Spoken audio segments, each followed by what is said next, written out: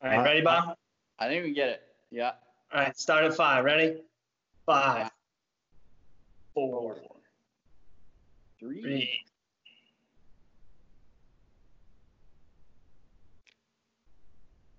Welcome back to the BurlyFishing podcast. I'm Jeff Burlingame here with my co-host Paul Glass, and we've got two awesome dudes on the podcast today from Rabid Baits, Bobby and Josh.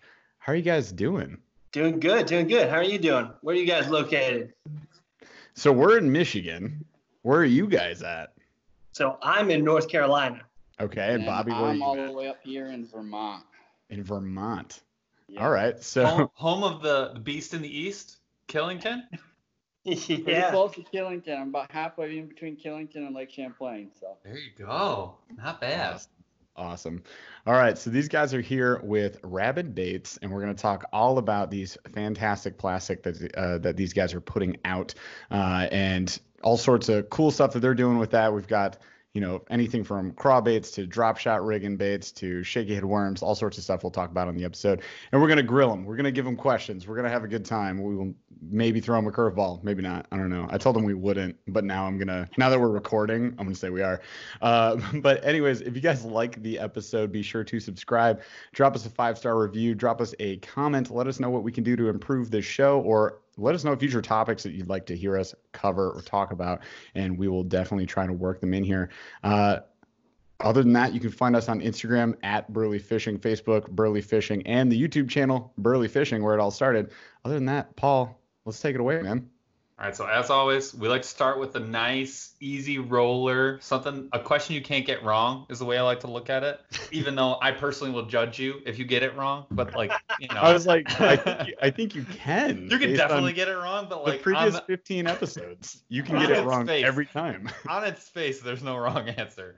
So, episode question, if you're Lord of the Universe and you get to pick who gets, you're fishing with a bunch of people or a partner or whatever, and you get to pick who gets the biggest, best fish of the day, but it can't be you.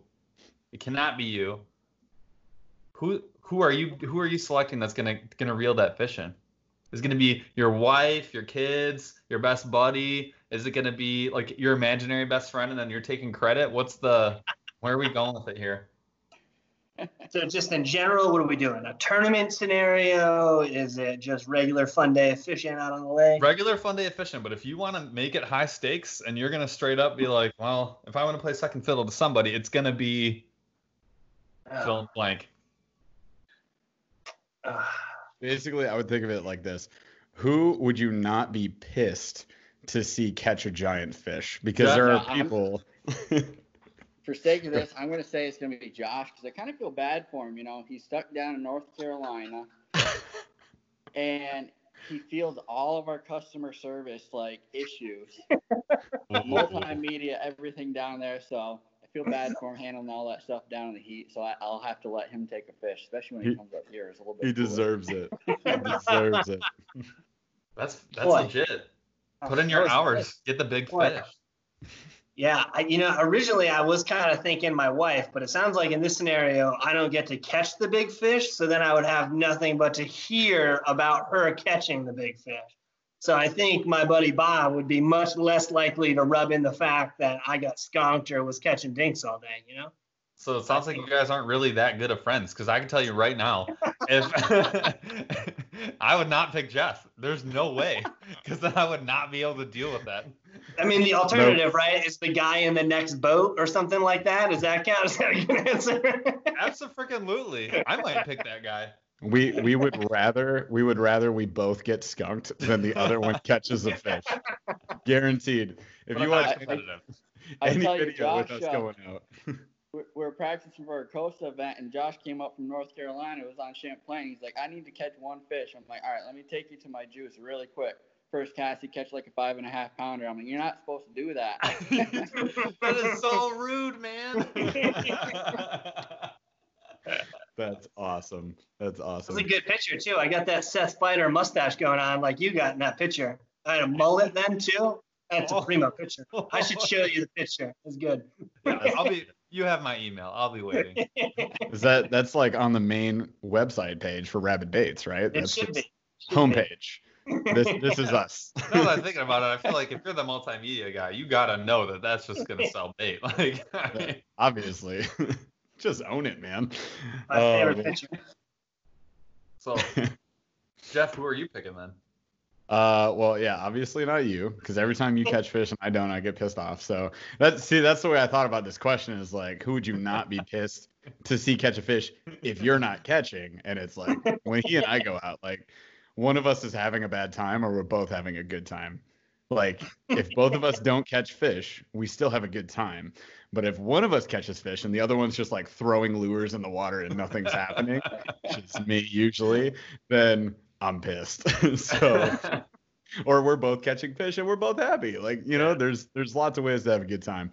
So for me, like I just took my wife out fishing and she like hammered it and caught like her biggest bass ever. And it was just so exciting. Like just the raw sort of emotion and joy and / fear and everything, all these emotions that she was eliciting were so hilarious. And like, I got more pumped than when I catch fish. Like I was just so excited for that. So I would actually say my wife just because of, you know, the reaction that I know she'll have when it happens. Like it's pure entertainment. Hard recommend that video. I watched it and I was laughing so hard and I know just why. It was crazy.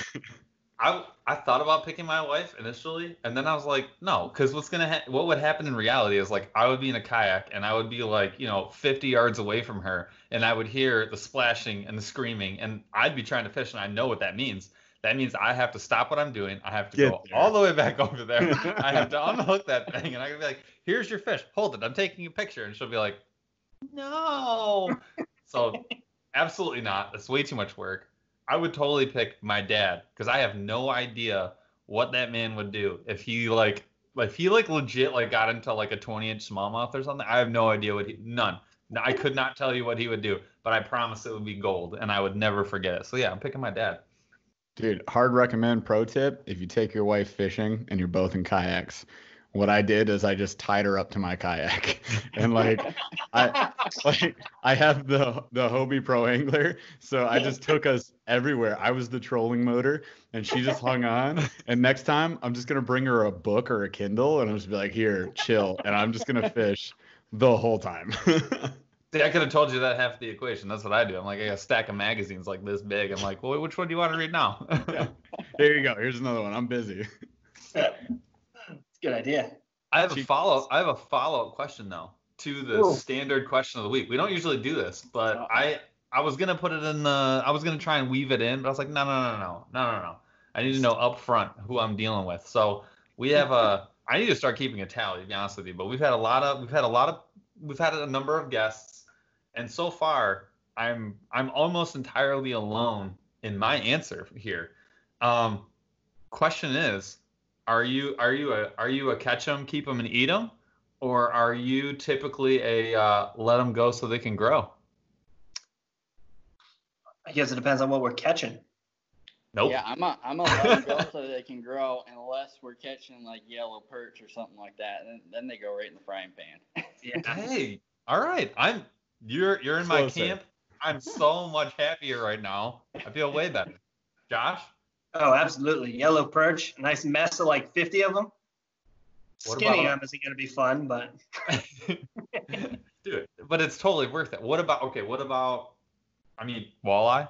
Same scenario, right? That's a bigger perch. Keeping all that. That's a super perch. We're keeping that one. Yeah, absolutely. Here's where I probably draw the line. What about a pike? It's a lot of work. You got that Y bone in there to fillet it all out. All right, we're not in the same camp. I tried. I've done it before. Don't get me wrong. I've eaten it, but it's a lot of work. There's nothing like pulling out like so good 2-foot fillet, and you get like 4 of them. Like, yeah, I'm keeping that. I'm eating that. I'm not against it. Don't get me wrong. I've had it. This is the closest thing I've had to a win yet, I think. So I'm taking this as a W. You guys are in my camp. Jeff, you're totally by yourself. I'm sorry. See, I live in my camp though because I'm lazy. Like basically, if I go fishing with Paul, I'm like, hey, you got your Yeti. Also, do you have everything that you require to cook me this food? And let's keep them all, man. and then we're just like shooting like fish into his Yeti in the back of his freaking kayak, and it's a good time. But if it's just me, yeah, I'm never going to. Like, I just don't want to deal with it. Yeah. That's what I have to deal with. All right, so Paul, I'm hungry. Yeah. So the next segment of the show is typically we do like a week in review. I'll go first. This entire week I have been doing I've been doing literally nothing. I keep calling this basement 2020. I'm finishing up my basement. Basement 2020 has led to garage 2020, and so I did a massive structural reorg of my entire garage so that I could take all the things that would have gone in my basement and I can keep them in my garage. I also built a cart for my Hobie, which is brand new and 14 feet and a lot heavier than my previous kayak, so that needed a whole setup. Dude, struck complete. My wife's car fits inside of the garage there's like 3 shelves of decoys, and it still all fits in there. So modern feet for sure, and that's it. I have no fishing, even though I really wanted to, because it's been like 85 and sunny every day. But I shut everything down, worked till like midnight every night, cranked it out. So now I can fish like every day. There you go. No, you can't. Raining all next week? Is that what's gonna happen? Exactly. Yeah, like literally starting in 4 seconds, it's gonna be downpour forever. Wow. That's fantastic, man. I'm happy you finally got that part done. How far is your basement though? Like 90+%. If it weren't for like the COVID shutting down factories, because like the factory that makes all of like the doors like in the United States wasn't shut down, like I'd be done. I'd be up there with a nail gun, just like, and I'd be done. But no, we're still waiting on doors. I got like 2 more weeks, but I don't have to do anything for like 2 weeks, and nothing. I'm just sitting here waiting. I mean, that's solid. So I've spent my week fishing because somehow I randomly had this week that I didn't even know was on like Father's Day weekend or whatever. And like this weekend we're taking my kids up to Soaring Eagle and in like Mount Pleasant, Michigan. So we're going to like water park, and it's like this big Girl Scout thing for my daughter, which is going to be a lot of fun for her. So I'm like, I'm going to take Father's Day and I'm going to just do the whole week, and I'm just going to fish all week, and wife, please don't complain when I go fishing. And she's been awesome about it. So I got out Tuesday, yesterday, and today, and I put in about, I don't know, like 6 hours a day pretty much. And it has been 85 and sunny, so the sun's been kind of beating me down, but it was a good time. I mean, I got into some fish, caught some on the darter. So the first time I ever fished that, actually I don't fish drop shot rigs very often at all, so it's pretty cool. Rigged it up to a drop shot and caught a couple decent bass on that, so that was sweet. Fished the river for a little bit. Our rivers are kind of garbage, but I got into a smallmouth, at least one. I was like, yay, they're here, and then I left. I'm going to lakes now. Like the current's bad, like it's chocolate milk clarity. It's just not a real fun time. You got to hit them right on the head, and like it's hard to do when you're going that fast. So yeah, ended up going to the lakes yesterday and today. Today was pretty fun too. Testing out some stuff from the Monster Bass box for this month and from Mystery Tackle box too, kind of comparing them head to head. There's some garbage in the Mystery Tackle box. I'm just going to say some straight jank garbage. And I was getting so mad because I was fishing just out of the 2 boxes and like that's already kind of frustrating and hard. But then like some of the baits were just straight garbage. And I straight up took the jig, the Z-Man jig I got out of my Monster Bass box. And I did the thing where you think you tie it on and then you throw it in the water, like tied to your rod. But I just threw the jig in the water because it wasn't tied on. So I think the sun was getting to me. I just went. Then I like thought about what I did, and I was like, "Oh, damn it!" Like, oh no! So the baits to throw in the water too. Dude, I know, right? So we have one of those days. I don't know though. That was the Z-Man cross-size football head jig, and the brush guard on that, to be honest, is complete garbage. Like I touched it and it broke. And then I super glued it in. Yeah, it's like a plastic. It's the Y-shape one to go over the hook. And it's plastic and it just popped out. I was like, all right. So I'm not mad that I threw it in the water because it was kind of stank and broke already. But yeah. We checked that video. Jeff's just like, oh no, man. Fucks it. I mean, I don't know, but it was cool, man. It was a cool couple of days, and I was happy that I got to fish like some of the Rabid Baits plastics, which I have a whole bunch right here because I have Paul's because we're splitting the box you guys sent us. I fished a heck ton of mine and already broke off a bunch, but we got into some fish with them, and that was cool. And I think it was really good and appropriate, like approaching this podcast. So I feel prepared because I've fished with your baits now quite a bit since you had a shaker worm in would have been like February's box, March's box in Monster Bass. December's box. December, even further back. Yeah, so I had like the orange. I called it Beaker from Muppets because the hair on the head looks like friggin' Beaker. So I had one of those. And then we had the Monster Bass Red Craws in like last month's box, I think, right? Fished the heck out of that too. I've caught a bunch of those on a bunch of bass with those on a Ned, and it's fantastic. And then I saw you guys posted the shaker worm cut in half on the Ned too. Rigged that up today, fished a little bit, didn't get bit, but I mean, still, I was like middle of the day, super hot. I was just casting under docks and stuff, and rock bass, basically just getting nibbled all day. Rock bass, bluegills. Big old bluegill spawn right now. All we got is like tiny little scrappy bluegills everywhere trying to eat my stuff. They tried to eat that wiggle bomb that came in the Monster Bass box. The 11-inch? No, not the 11-inch worm. I did throw that today too. Didn't get anything, but threw that wiggle bomb, which is it's like a sinking frog basically. Oh, the chase. Yeah. About it. It's the chase baits. Everything was on that thing. Like every single fish in the water was just following it. Nothing bit it. Not one bass. I love how Jeff is out here blaming these baits. This dang baits, man. They're terrible. No, man. Did you see that? Well, I don't think you don't get MTB, do you? No. Paul. Why would I do that? I'm just making sure. I do it because I compare them on the channel, and it's like the thing that gets me the most views and that monetization. But they had this Livingston lipless, which is this thing, and it chirps. And I was like, this is either going to be a gimmicky piece of trash or it's going to catch all the fish. The fish ran away from it. Every fish. I was like, this thing's gimmicky trash, like I thought it was. I got a sideways swimming square bill that does nothing that I want it to, and then I had that thing that scared all the fish away. So I was glad I had some Rabid Baits to throw, and this month's Monster Bass had a bunch of like, I don't know, X Zone and spinnerbait caught me some fish today too. So yeah, we got to know what's been going on with Rabid Baits this week, because I think you guys did a giveaway that ended this week. Pretty big. Yeah. Yeah, it was a good one for Father's Day weekend. So we ran it the weekend before, and the idea that Sammy Bass Slayer could get his baits for Father's Day weekend, right? So good shout out. I think he got it. I think he either got it today or he'll get it tomorrow, so he could use it for the weekend.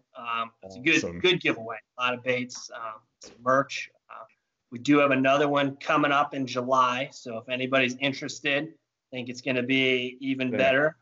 4th of July.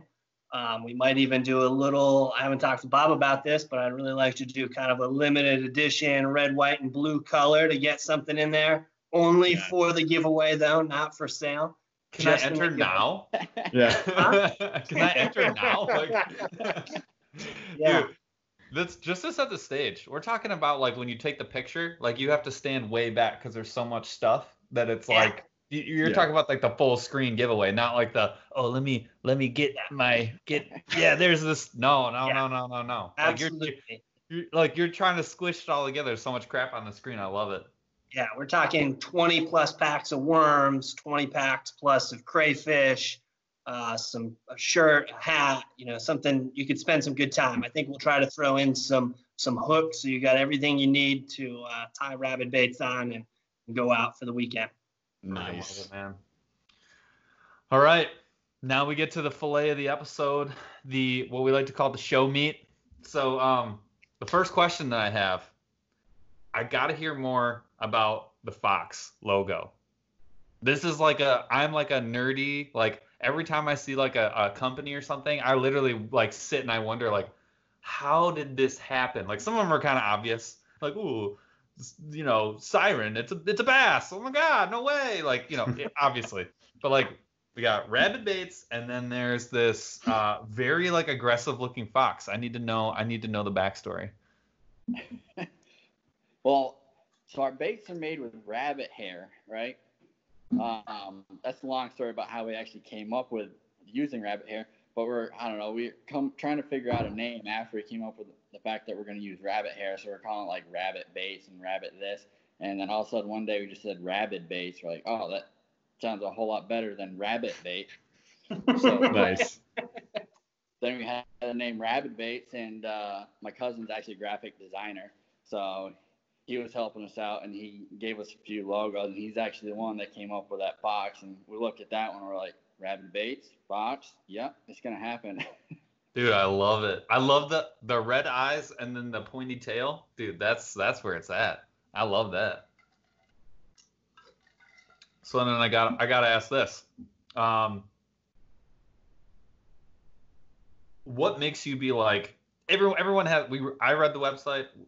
We all know that like you got a unique, so just so people who, if you haven't seen Rabid Baits, you don't know what it's all about, walk us through what makes your finesse baits a little bit different than some of the other ones. And then I got some more questions after you do that. But that is important to kind of set the stage for folks. This whole show is questions, man. Yes, I know. That's what I do. Of course you have more questions. So just walk us through what makes Rabid Baits a little bit unique. And I'll say actually a lot of bit unique because they are totally different. Well, I think this one's pretty obvious. We got hair. Yeah, man.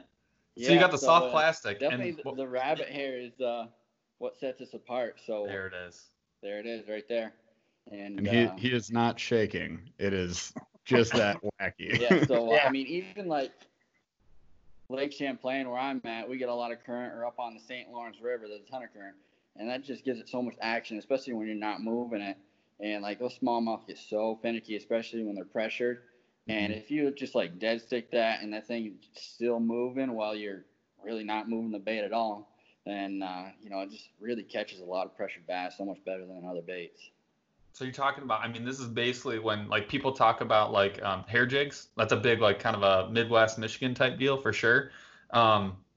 You're combining like that awesome like marabou type movement in the water that makes those so deadly. It makes flies super, super deadly. And then you're adding that to like the ability to like put it on anything you can put a soft plastic on, basically. Yeah. So like up on the St. Lawrence River, I throw a hair jig all the time, and we catch them up shallow on a hair jig. And it's like, how do you catch fish on a hair jig when, they go down in 40, 50 feet of water? I mean, you put don't. a hair jig on a drop shot, or you just don't, all right? So, now you can. Oh, I love it. And it is something that like I've never seen anything like. I will say though, I do a lot of, not a lot, I do some fly tying. I've been doing a wacky worm just like that. And dude, tell me that doesn't look deadly. It's called Dill's Pickle. For those of you who can't see it, this is basically like a double-edged sword here with marabou on both ends. And then you got like 30-pound tests woven in between, and then you got your hook right there, dead center. Dude, when I first saw the Rabid Bait, I was like, somebody's already making this. I don't have to make it myself. Are you freaking kidding me? Paul's awesome. $1 million idea of the episode. All my $1 million ideas. Allegedly this one first. Just so happens to be taken. No, seriously though. And now I'm glad you mentioned the St. Lawrence, because I'm gonna ask later about like all the naming conventions for all the baits. But So St. Lawrence River, that was a big one. So my first question is, now that we kind of know a little bit about, folks who haven't seen Rabid Baits or haven't heard them, you're making these awesome soft plastics kind of meshing with some of the hair that really gives it that sweet action. What made you guys say, like, this is something that I would want to have? There's a lot of things that I want to have, and I did not start a company to be like, I'm going to go make that stuff.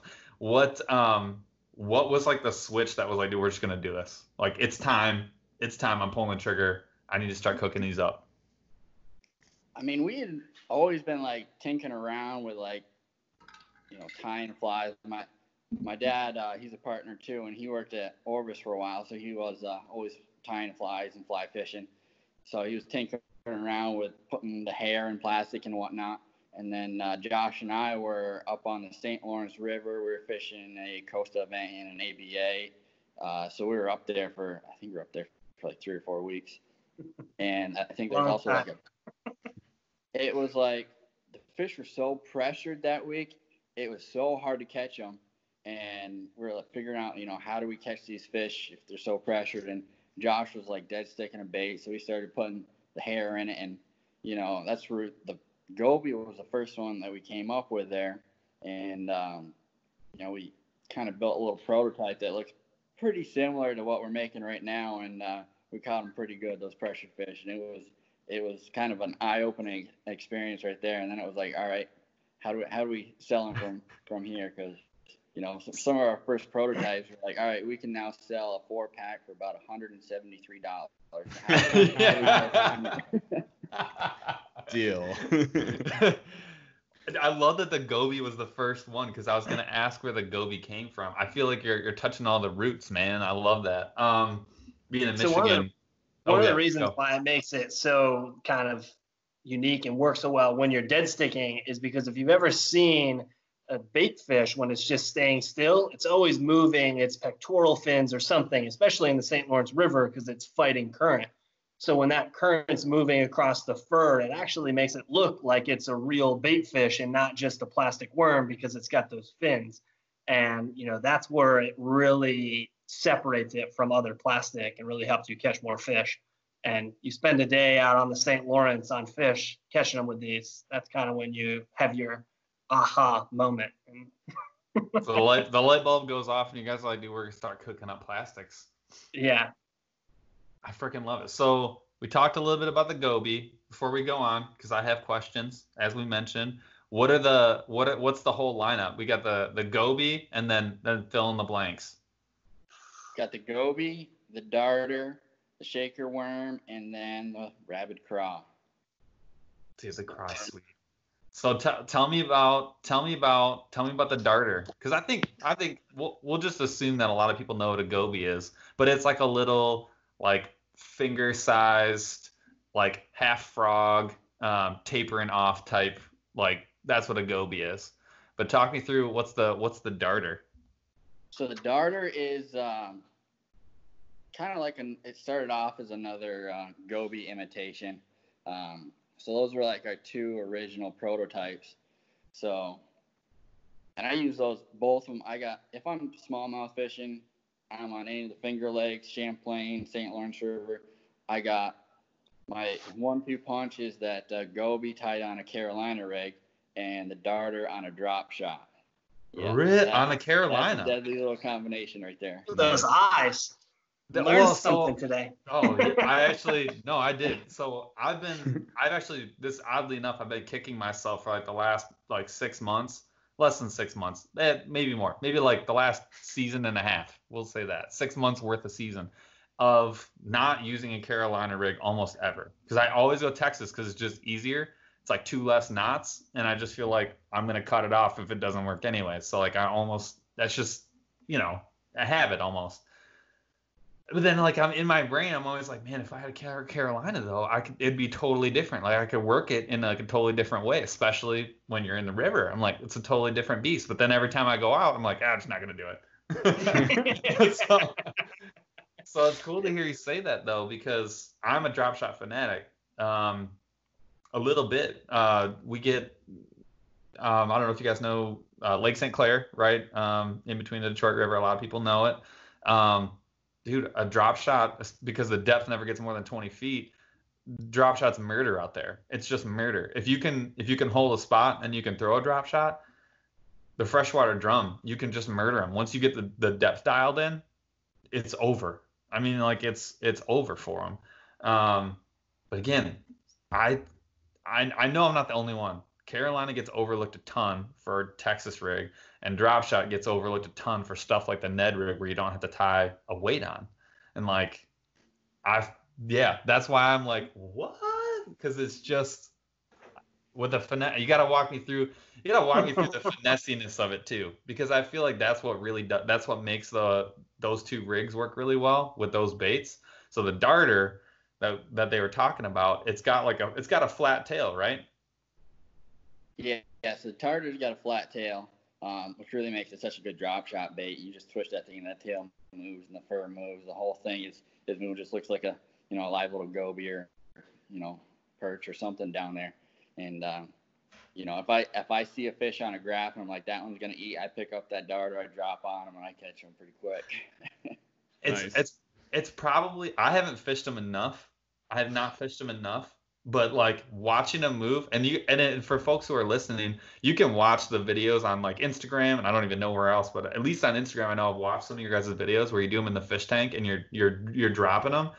You like don't even fish it. You throw it down, and then you just wait for the fish to bite it, because like that movement that it has on its own, that little flat tail is connected by like next to nothing, and that thing is just wiggling around like crazy, like all on its own. In addition to the hair, right?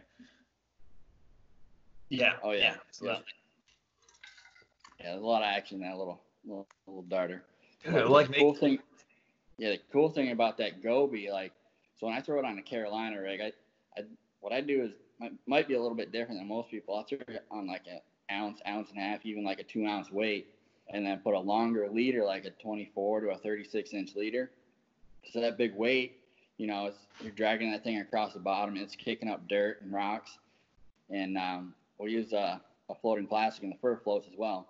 So on the Carolina rig, that Goby's back there floating behind it, probably 8 to 10 inches off bottom, while that sinker's causing a big ruckus on bottom. It looks like that little Goby's following whatever's down on bottom, picking up little bugs and whatnot, and then smallmouth come and investigate, and here's this Goby following whatever this thing is on bottom, and they eat that Goby. Dude. So it's just a crazy effective rig. I'm legit just gonna tie them. I'm gonna pre-tie like 10 Carolina rigs, and just like they're going in the boat, so that like I won't screw this up. And I'm gonna go invest in cinder blocks. I'm just gonna take a big chip off of it, and I'm gonna use that for my weight. Just a straight anvil on a Carolina rig. I guarantee you're gonna have Carolina rigs in your boat, but you are not gonna tie them. I'm calling you out right now.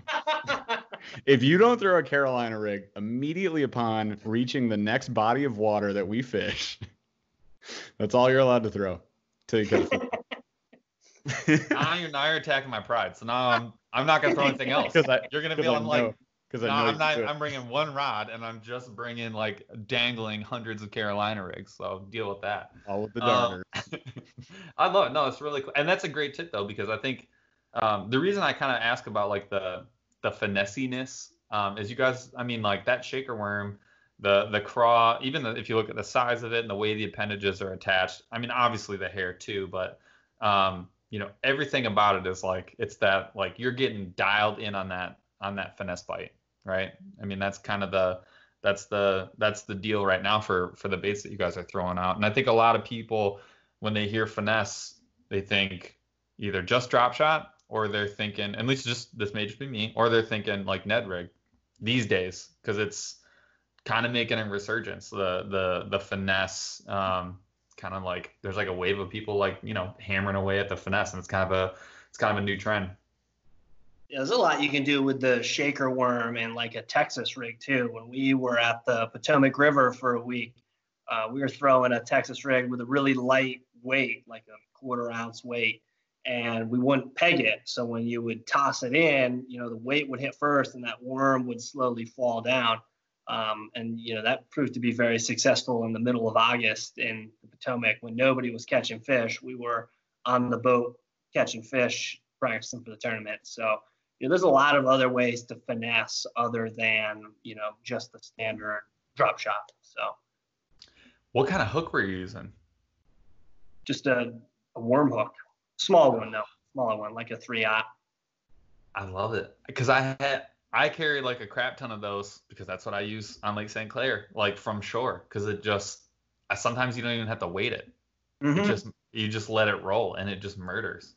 I love that. I don't think Jeff, how many small relatively small worm hooks do you even bring with you? Do I bring? I bring all of the tackle I've ever owned. Oh, that's right. In my you life, have every day. You own. That's right. So hundreds, dude. I will say this.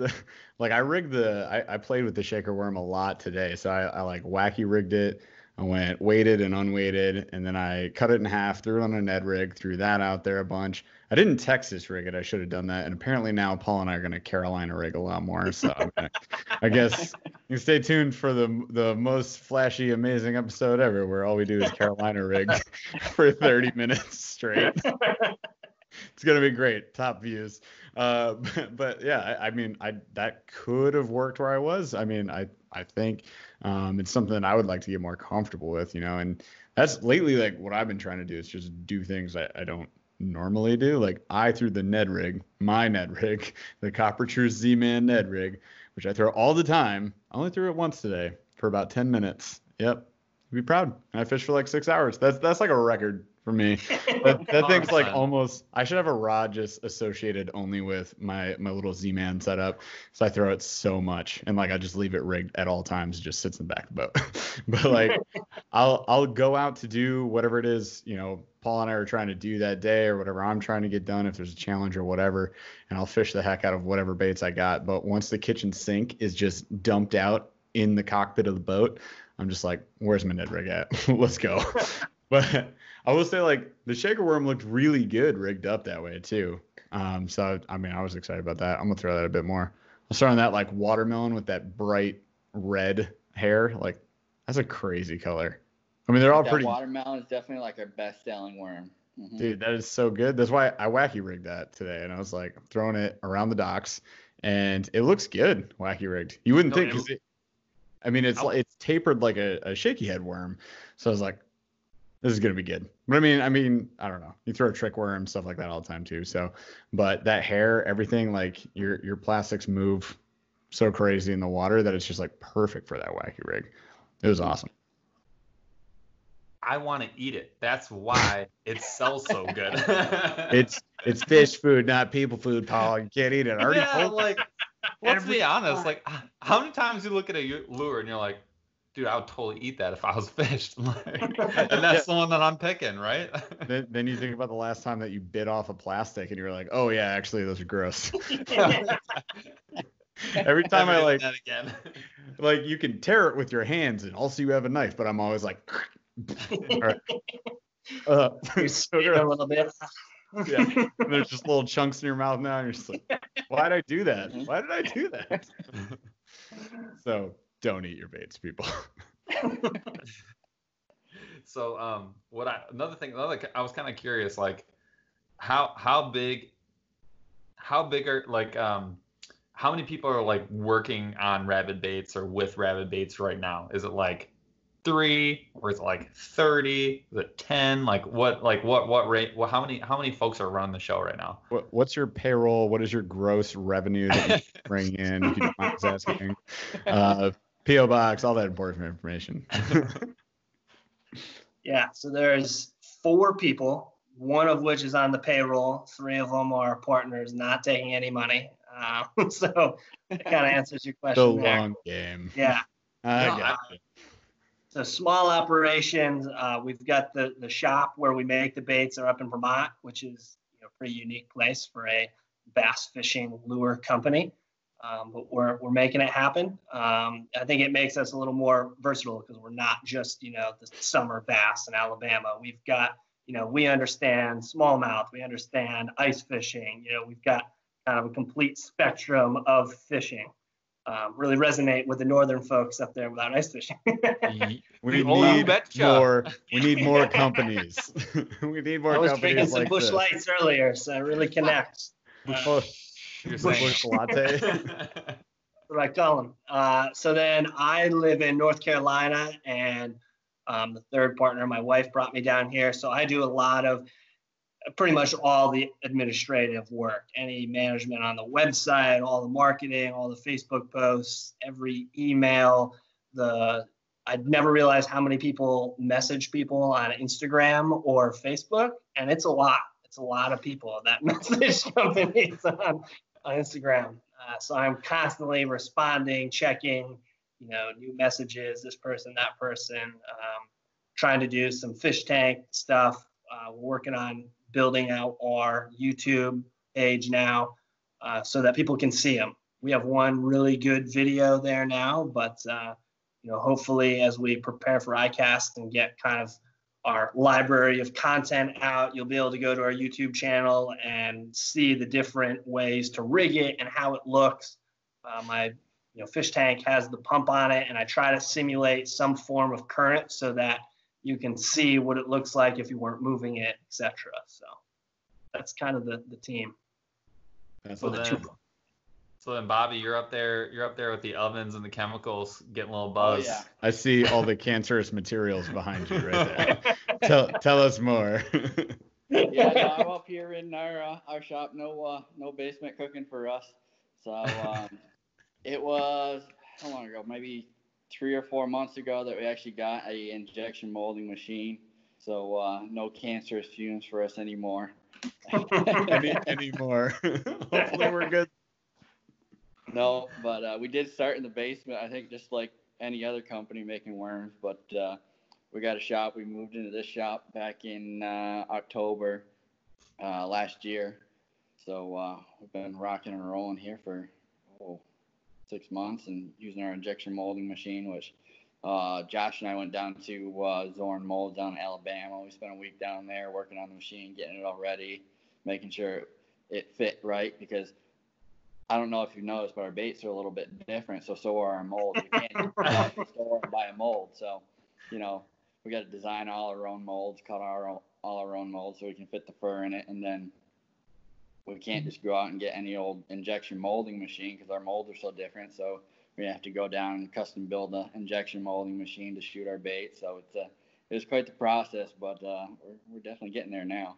Dude, So completely timed that trip different up setup. perfect with the classic as well. So we were yeah. able to go to the Bassmaster Classic, see what that was about.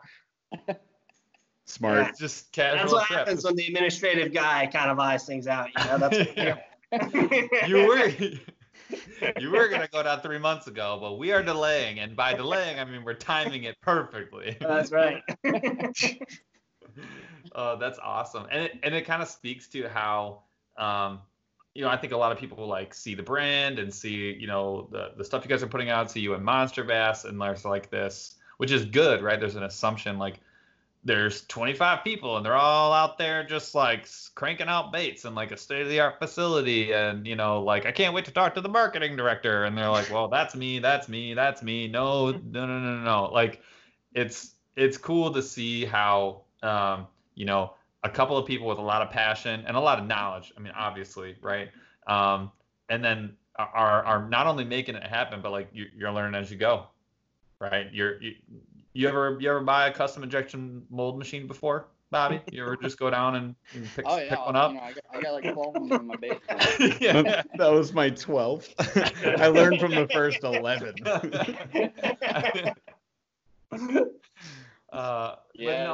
It's definitely been a learning experience. We're gonna say that much. Yeah, Actually, yeah, man. That's owning a business. That's owning a business 101, people. It's nothing you expected. It's harder than you ever thought it could be, and it will crush you. But it's amazing. You should definitely do it. Only while you're working 2 jobs for the first 10 years. That's it. Well, Gotta have that. At least people will understand why I send those emails at 10, 10:30, 11. I'm responding to their questions. That's why.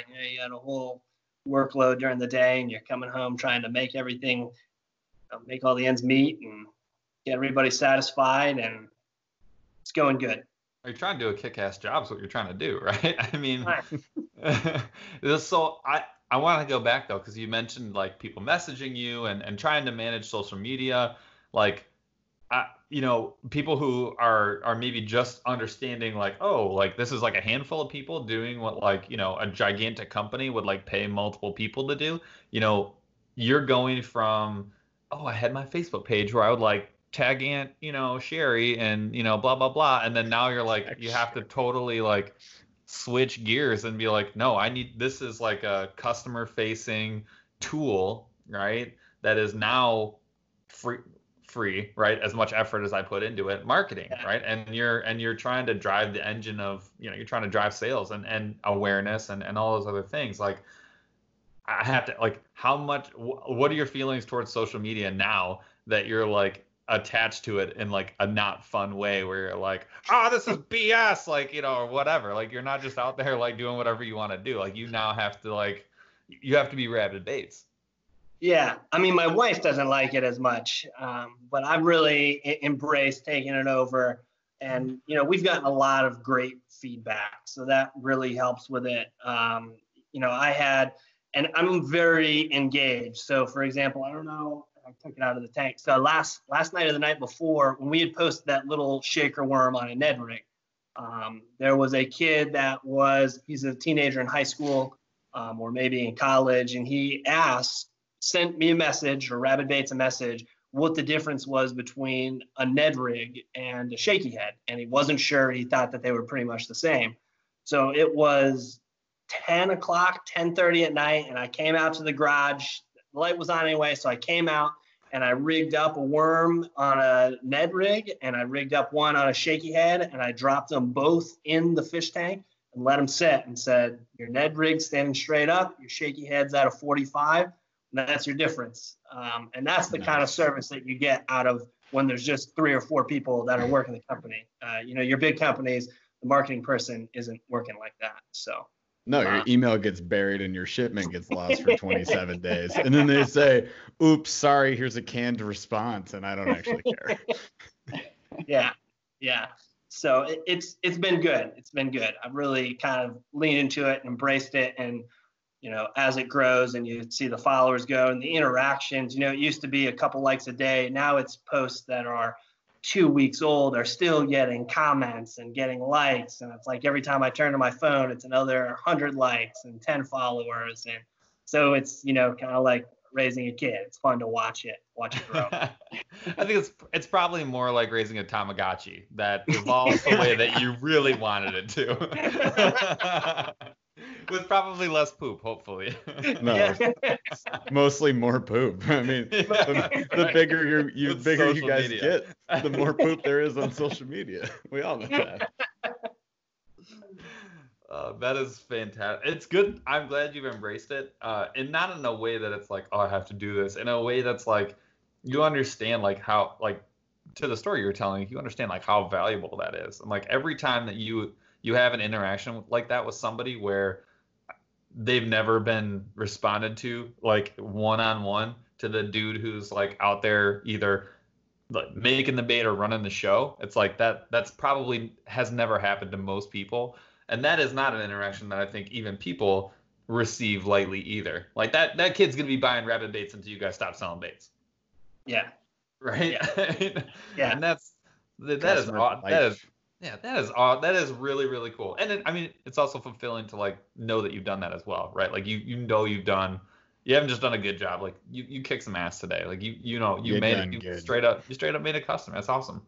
Yeah, absolutely. And you know, he's going to be a better fisherman too in general. He's going to know what he's doing. He's going to be able to catch more fish. And you kind of look at the macro size of fishing, you know, he's going to be in fishing longer when he's catching fish than if he's going out, you know, a whole week and not catching anything. So certainly hope so. That would be a very difficult situation to deal with. I'm trying.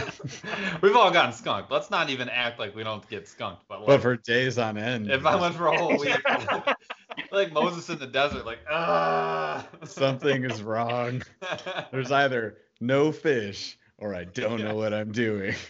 Definitely no fish because I'm not wrong. Yeah. Water. This awesome. Like sucks, Paul. Let's go to the next one. Yeah. Every time. Jeff, these damn baits. Dude, when a chirping lipless bait scares all the fish away, you tell me it's not these damn baits. It's these damn baits. Like, why would you do it? Why would you put a smoke alarm on my lure? It was the dumbest thing I've ever seen. I love it. So on kind of like, you know, the trajectory of like, you know, day one, this is our idea, you know, fast forward, we need to find ways to make better baits, right? And then fast forward again, and it's like we need to find a way to like grow the company, right? We need to grow our influence and tell more people about what we're trying to do here, because like we believe it's something that is, you know, unique and obviously valuable.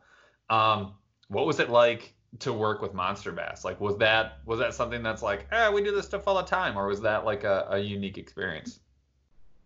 No, that was definitely like an eye-opening experience. The guys over at MONSTERBASS, you know, they helped us out a lot, like giving us advice about, you know, how to grow our business, one.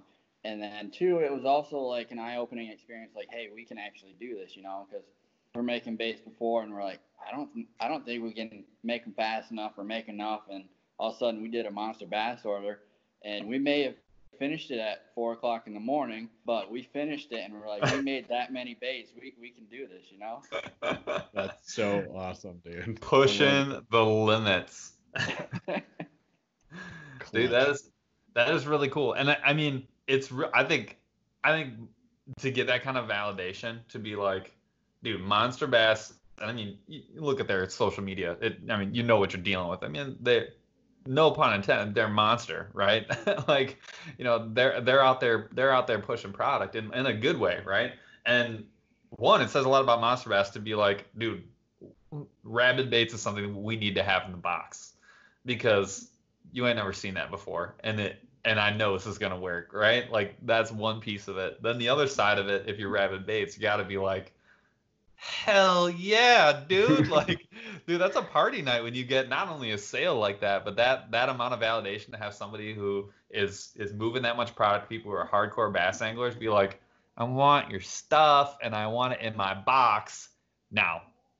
Yeah, and really the second, right? The first order was good. We were both new, but the fact that, you know, 5 months later, 6 months later, they wanted us in the box again because of the response from the customers. You know, that's what kind of leads you to say, we're on the right path. You know, we're doing it right. We need to, you know, keep going. Hell yeah. Love it. So, totally divergent. Which one of you guys, or is it both, or is it Bobby, is it your dad? Who's naming these things? I already know one. The St. Lawrence, I get that one. Who's naming these things?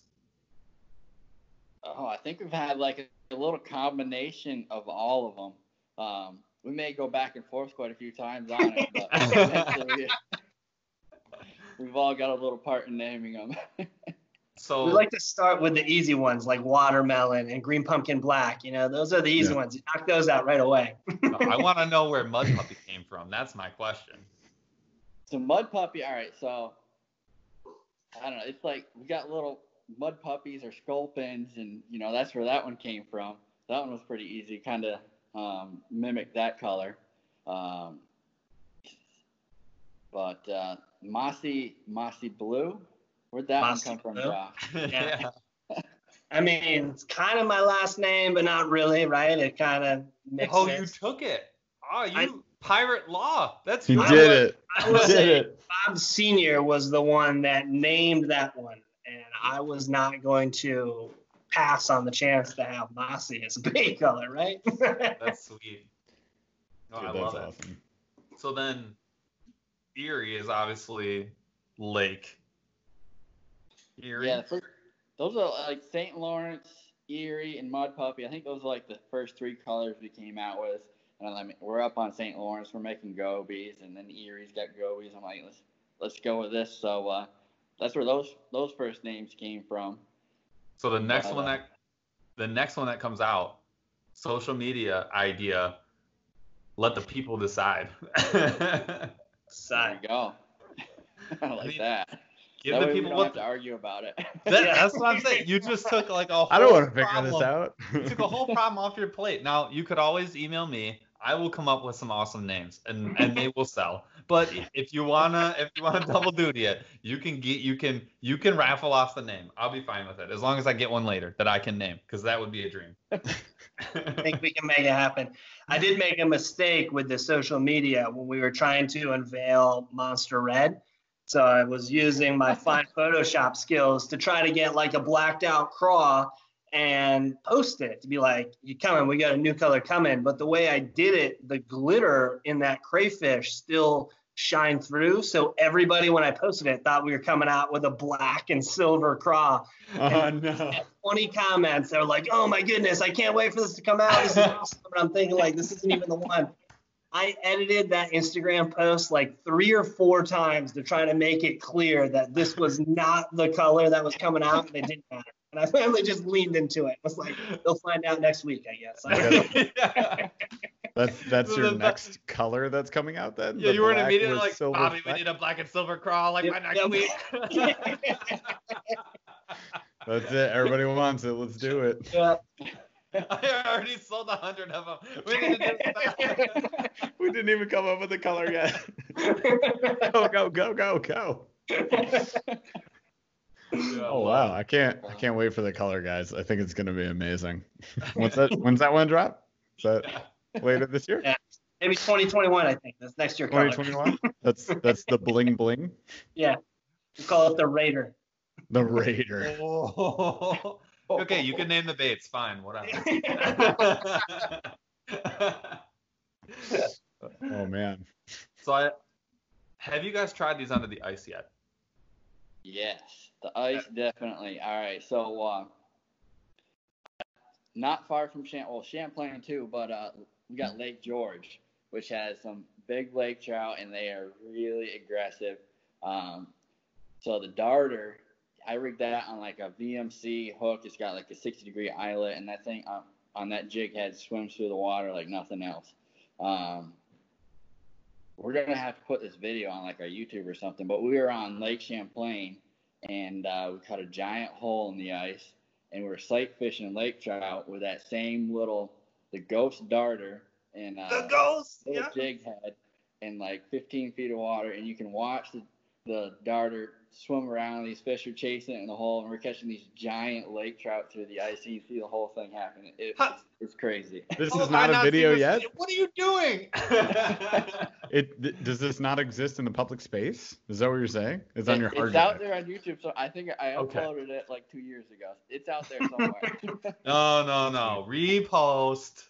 I feel like the journey you guys have traveled on so far, you're at a point where you could probably do some advanced editing here and make this thing look like really good. Looking at you, Josh, and don't black it out.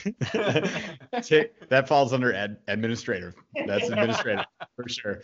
So I think we'll wait till we get a little closer to winter before we start posting videos of ice fishing. Type it now. The type train, let it roll, man. You have a bunch of dudes in the UP like, I need to buy 30 of these. Exactly. It's all a question of when you want your orders fulfilled. Do you want them to order now or later? It's up to you. You know, they're all the northerners up here. We're already thinking like, when does that ice come back? Yeah. On those really hot days when you're just like melting in the sun, it's like, man, ice fishing is gonna be pretty sweet this year. Yeah, then you go back and watch the video of you ice fishing with like 13 icicles off your mustache. Yeah. Like, maybe June's pretty dope. Then you get on. Where are we on? We're on Higgins. We're at 170-mile-an-hour hurricane winds blasting icicles in your face.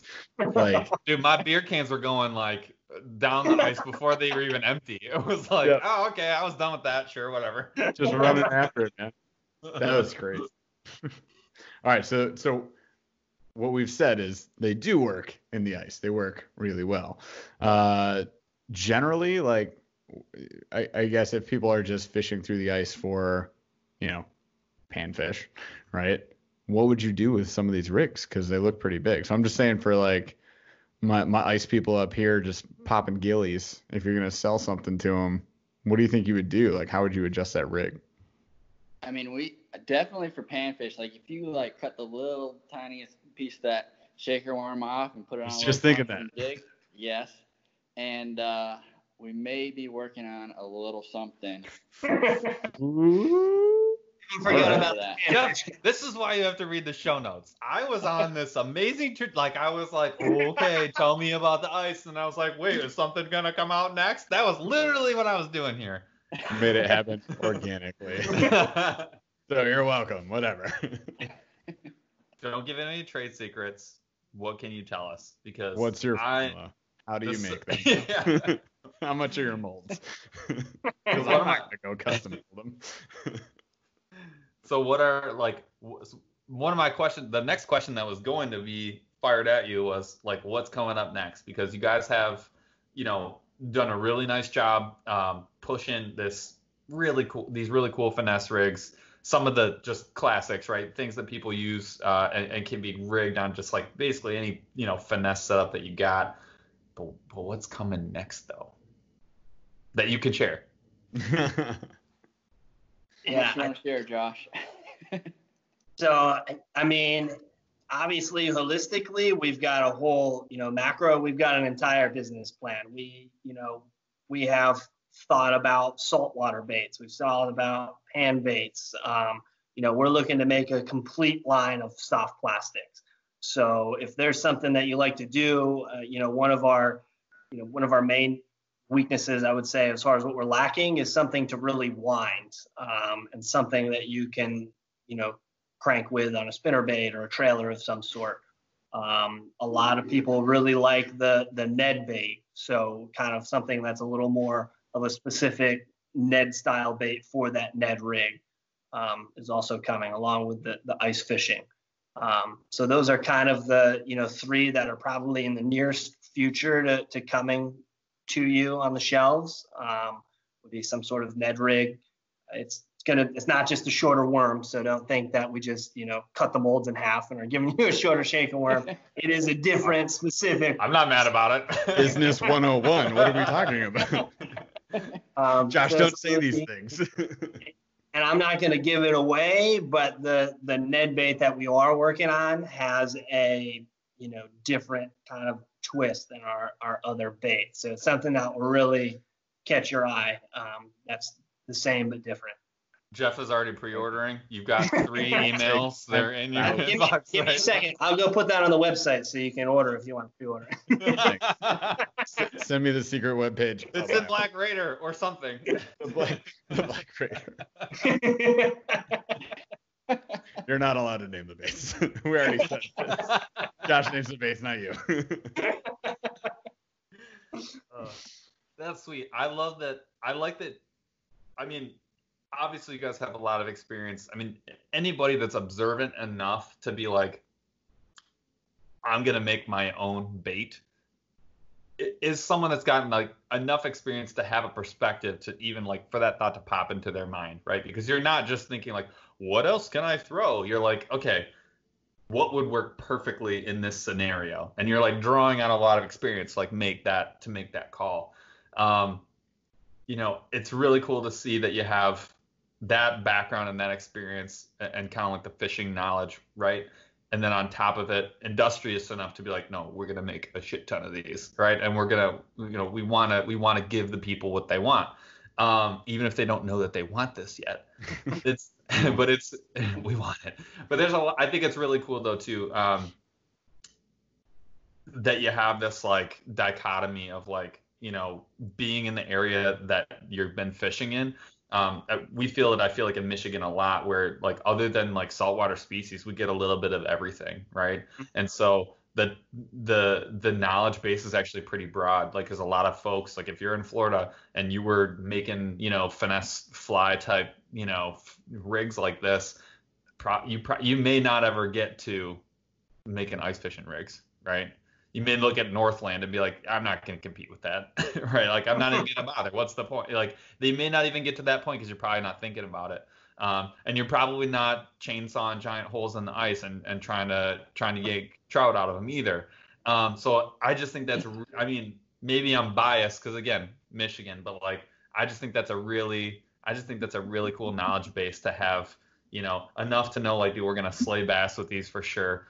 But then also be like, and maybe we could put these through the hard water too. Like I just think that's so cool, man. Because that's what I would do. I'm be honest with you. The whole time I was like, man, if I just had a smaller one of these, these would be down every single hole that I dig. Was your second $1 million idea that Rabid Baits stole? Yeah. Is that what you're saying? It's already been thought of. Dang it, Bobby and Josh. They keep taking my dang ideas that I never told them about after I've never met them ever. Yeah. Oh, I love it.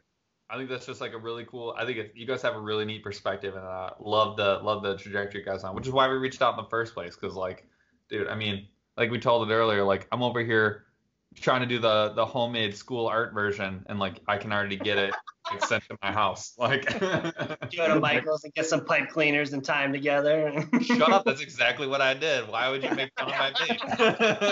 It's straight up pipe cleaners. He's all like, "Oh, this is just frog parade." Wow. No, super awesome. Like, tell us, I mean, obviously, we know you can find us. We know you can be found on Instagram. Where else can people find you? Where should we look for you? Give us the shtick, man. Yeah, absolutely. Instagram. We have a Facebook page. I am working on creating more content for our YouTube page to really give people, a library of our baits underwater. So you can go there and watch our one video for now. But between now and ICAST, July 13th, I think it starts. I'll have uploaded a complete library of baits in the water with different rigs. And then you can check us out on our website. If you just go to our website on our homepage, there is a video that kind of rolls with the fish tank with each bait in there, so you can check them out underwater along with our gear. Hashtag Rabid Baits. You got to go follow that and us. You'll get a lot of great content from our pro staff people or a lot of people that get MONSTERBASS boxes. They're posting a lot of great content. You guys have some of the best of your unboxing. So we're getting around. It's going to be hard to not see Rabid Baits pretty soon. So good. Awesome. Love it, guys. Yeah, that's it for us, guys. All right. Let's wrap this episode. Let's wrap this episode up. Let's wrap this episode up. It's been a long day, man. I'm still burned out from the sun. Still got a couple days left of your Father's Day week of fishing too. Huh? There's still tomorrow, and then like if I sneak off Saturday, Mount Pleasant has like no bodies of water, but I'll drive 30, 45 an hour. We'll figure Bye, it out. kids. Later, nerds. Let's go. I'm bringing a rod. We're gonna figure it out. Anyways, thanks for listening, guys. As always, if you like the episode, go ahead and hit subscribe, drop us a 5-star review, and throw us a comment. Let us know things you want us to talk about in the future, anything we can do to improve this show. And of course, you can follow us Instagram and Facebook at BurlyFishing, or check out the YouTube channel BurlyFishing. And we'll be featuring a Rabid Baits kind of unboxing review / fishing trip that I went on. And as soon as Paul gets his baits from me somehow, he'll be fishing with them as well, and hopefully catches a whole bunch of fish. So hopefully we can get, a little more in depth with using Rabid Baits, which I think are a fantastic soft plastic alternative that you guys should go check out right now. Other than that, guys, we'll catch you out on the water.